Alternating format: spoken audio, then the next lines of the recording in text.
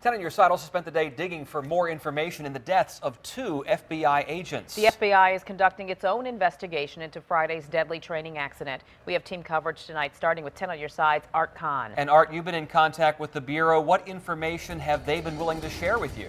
Well, Tom and Nicole, as you mentioned, this investigation is ongoing. And since the accident just happened on Friday, the FBI really isn't saying much thus far. We know the agents were killed during a training exercise off the coast of Virginia Beach, and whether in training or carrying out an actual mission, we know there's always a high degree of risk present.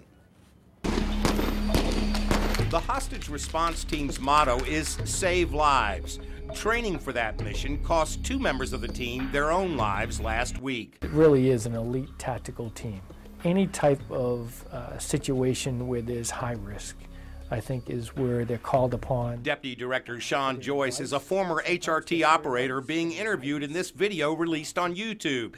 He says the team does work with military units, even though both the Navy and the Navy SEALs have denied any involvement with Friday's exercise. They're working with the counterterrorism units in all the military branches, so they really are afforded the resources and the ability to acquire and really maintain a level of training that is impossible at the other levels. The accident that occurred off Virginia Beach involved a helicopter and possibly a vessel belonging to the Military Sealift Command, which is a branch of the U.S. Navy. The Military Sealift Command refused to provide any details about their possible involvement, referring all media inquiries to the FBI, which so far has not answered our questions about the vessel.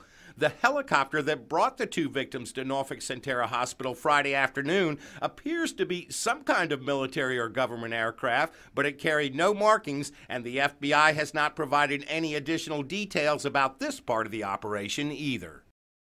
Now, the 2 operatives killed in the accident have been identified as Special Agent Christopher Lorick, 41 years old, and Special Agent Stephen Shaw, who was 40.